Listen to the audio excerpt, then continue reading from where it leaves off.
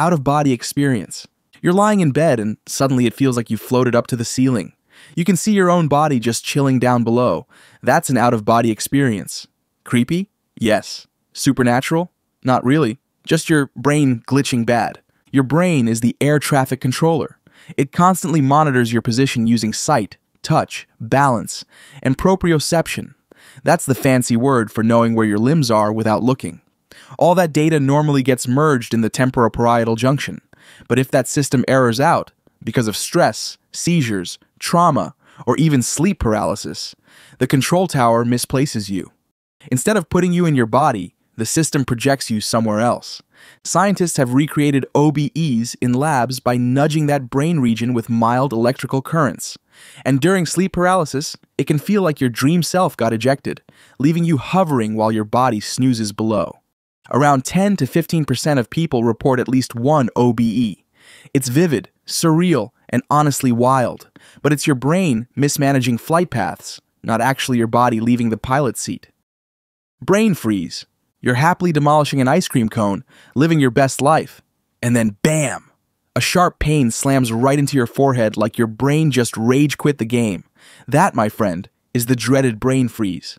When super cold stuff hits the roof of your mouth, it chills a nerve cluster tucked behind your face called the sphenopalatine ganglion. Think of it as the brain's temperature alarm system. This nerve is wired up to the trigeminal nerve, the big boss that monitors temperature and pain across your face. So when that cold blast lands, your brain basically panics. It thinks your entire head is under attack. To fight back, it cranks open blood vessels in your brain to flood the area with warm blood. That sudden traffic jam of blood creates pressure, and your brain, confused as ever, reads that pressure as pain. That's the stab in the head moment. And people who get migraines? They're more likely to get brain freezes, though scientists are still scratching their heads on why. Moral of the story? Ice cream sometimes hurts because your brain is dramatic. Déjà vu. You're walking through a brand new building when suddenly a chill runs down your spine. The walls, the smell, the footsteps. It all feels weirdly familiar. That's déjà vu. It's your brain tripping over its own wiring. Picture your brain as a streaming service. Normally, new experiences play instantly in HD, but if the signal lags by even a split second, the replay arrives just late enough that your brain mistakes it for something from the archives. Fresh scene, but it feels like a rerun. Scientists think this happens because the same information takes two different neural routes. If one arrives out of sync, the second gets mislabeled as a memory. Another idea is your temporal lobe, the episode guide of your brain, sometimes fires too early, shouting, "We've seen this one," even though you haven't. It's a harmless, glitchy double stream, more likely to show up when you're tired, stressed, or zoned out. Jamais Vu. You're sitting at your kitchen table, same one you've eaten at for years. Suddenly it feels off, like you're in a low-budget knockoff of your own house. That creepy disconnect? That's Jamais Vu, the evil twin of déjà vu.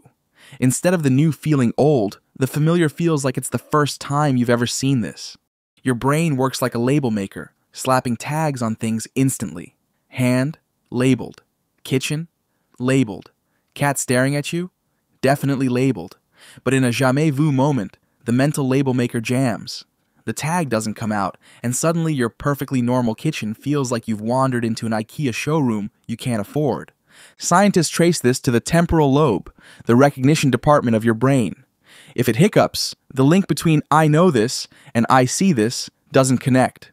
Stress, exhaustion, or brain overload make this more likely. In rare cases, people with epilepsy even report it before seizures. Freudian slips. Words are tricky little things. Most of the time, they flow out smoothly, and then you blurt out, "I love your butt" instead of "I love your pants" to a colleague. That's a Freudian slip. Freud thought these slips exposed your secret feelings. Today's scientists say it's less hidden desires and more software bug. Your brain is running the world's fastest autocomplete. It's pulling words from memory, lining them up, and launching them out, all in the blink of an eye. And just like autocorrect, it sometimes swaps in the wrong option. Stress, nerves, or plain exhaustion crank up the error rate. Worse, trying not to say something makes it way more likely to escape. That's the white bear problem. The more you push it down, the louder it barges through. Most slips are silly, brush tooth instead of toothbrush. But every so often, your brain drops a phrase that feels less like a mistake and more like sabotage. Let's just hope you don't end up in HR's office next time a Freudian slip happens. Pareidolia. You ever glance up at the moon and suddenly there's a creepy face staring back? That's not you going crazy. That's your brain running its favorite glitch. Pareidolia. Think of your brain like an overzealous emoji detector. It's scanning everything. Clouds, toast, even sockets, desperate to slap a smiley face sticker on it. Why? Because humans are built with a find the face speed boost. Deep inside your brain, there's a zone called the fusiform face area. It lights up like a motion sensor the second it sees two dots and a line vaguely in the shape of a face. This glitch used to keep us alive. Seeing a face in the bushes, even if it was just leaves, was safer than missing an actual predator. Basically, your ancestors survived because they were paranoid about life. And it's not just visuals. Play music backwards and some people swear they hear creepy hidden messages. Your brain's just so desperate for patterns, it'll connect dots that aren't even there. Frequency illusion. You decide it's time for a new car. Let's say a bright red hatchback.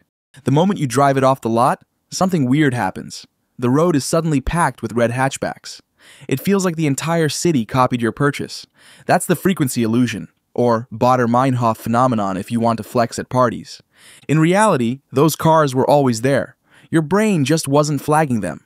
Think of it as your mental traffic cop. Normally, it ignores most of the vehicles zooming past. But once you care about red hatchbacks, the cop starts waving that one through. Suddenly, it feels like they've multiplied overnight. Two forces power this glitch. First, selective attention. Your brain spotlights what's now relevant. Second, confirmation bias. Each red car you see convinces you your theory is true. Everyone's driving my car. Obviously, traffic didn't change. Your perception did. The highway's the same. Your brain just flipped the spotlight onto something new. Chronostasis. You glance at a clock. The second hand looks like it's frozen. For one weird heartbeat, time itself seems to stall. Welcome to chronostasis, also known as the stopped clock illusion. Every time your eyes dart from one spot to another, a rapid move called a saccade, your vision blacks out for a blink of a moment. You never notice, because your brain edits the footage like a sneaky film director. It pastes over the gap by stretching the first instant you do see, making it feel extra long. That's why the second hand looks stuck, even though it's ticking away normally. And this isn't just about clocks. The first ring of a phone can feel stretched too, as if your brain hit slow-mo for dramatic effect. Truth is, there's no evolutionary perk here. It's just sloppy time-editing software built into your head. Semantic satiation. Repeat the word apple 20 times. After a while, it doesn't feel like a fruit anymore. It sounds like nonsense. That's semantic satiation, your brain's version of getting sick of its own voice. Here's why it happens. Words are powered by circuits linking sound to meaning. But repeat the same track too many times, and those circuits get tired. The neurons start phoning it in, and your brain checks out. Suddenly, apple isn't fruit.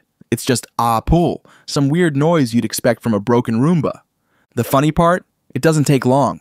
7 to 9 repeats is enough to nuke the meaning. But it's temporary. Switch to another word, and the system resets almost instantly.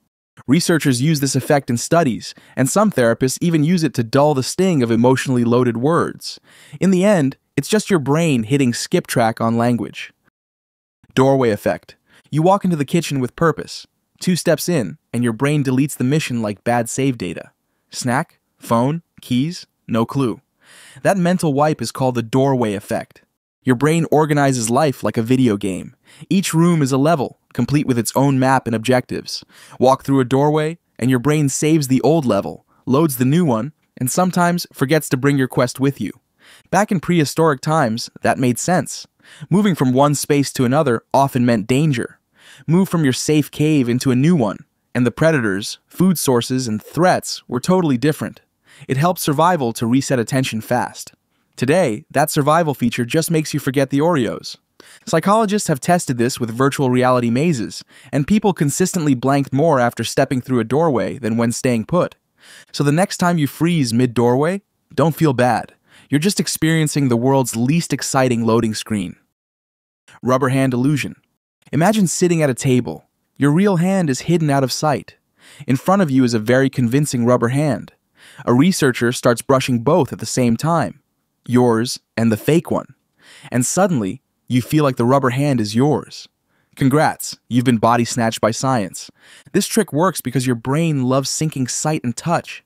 If it sees a hand getting stroked while you feel the exact same sensation, the brain fuses the signals. The logical thought of, "that's obviously plastic," gets bulldozed by the sensory data. Brain says, "new hand unlocked."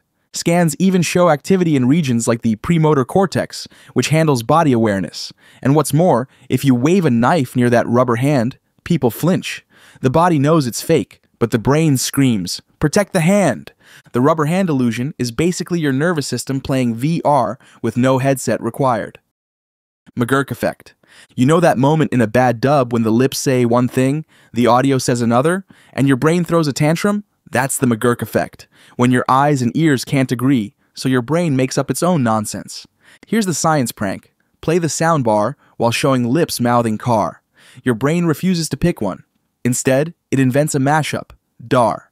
Sight says one thing, sound says another, and your brain glitches. Normally, this mashup system is useful. In a loud party, watching lips helps you catch words you'd miss.